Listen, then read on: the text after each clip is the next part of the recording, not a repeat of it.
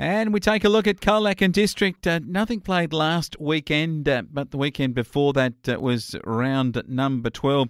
And Alvey beat the Simpson boys comfortably 15-15 to 2-4. South 14-4 over Apollo Bay 11-3. It was Birregurra 18-10 over Otway 3-5. Lawn 22-19 beat Western Eagles 6-2. And Illawarra Biak played a beauty against Colac Imperials, the match of the round, 9-6-60 beating Illawarra 8-9-57. After that round of matches, it left the ladder at the top of the ladder, Alvey on 36, clear of South on 32, Illawarra 26, Colac Imperials 24. Those two fighting for third. You'd think, though, that then the next fight is where Birregurra 18, Lawn 16, Apollo Bay 16, Simpson 12. They're all fighting for fifth. You'd reckon it's going to get hard for Simpson, but Colac Imperials and Illawarra, definitely those two are going to see who gets third place. So some interest there in terms of the premiership table position. Having a look at this week's matches after last week's bye round, this week we get Birregurra and Illawarra playing at the Central Reserve. Great to see that's been relocated to that ground, and Birregurra would be pretty hard to play on.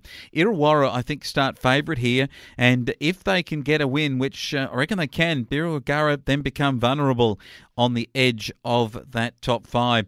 And Alvey take on Otway. Alvey should beat Otway at Jellybrand and keep their top position on the ladder. Apollo Bay get a chance to really press for that fifth position, particularly if Birregurra get done by Illawarra.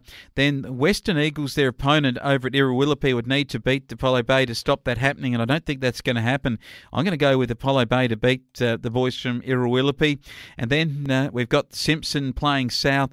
Unfortunately for Simpson, I think this is their last hurrah if they can't win this up on top of the hill, and South will be certainly a very hard contestant side, and I think South will get home and beat Simpson and put them out of commission for this year.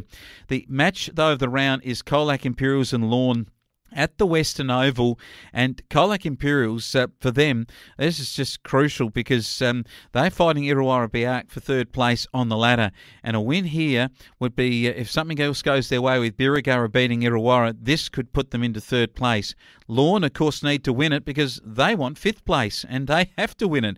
Really, they've got to win this sort of a match to be able to do that, and if Lawn don't win this week, it gets harder and harder for the Dolphins, given that their rounds to come in the next few weeks don't get any easier. They play Illawarra in round 14, and then in round 15, Lawn come up against a very, very good Birregurra side. So Lawn's destiny is in their own hands in these next 3 weeks with the 3 games that they've got to play. They play sides either above them or in contest for their position on the ladder, and with that in mind, I'm going to tip a little upset for Lawn to win on the weekend in Colac District football.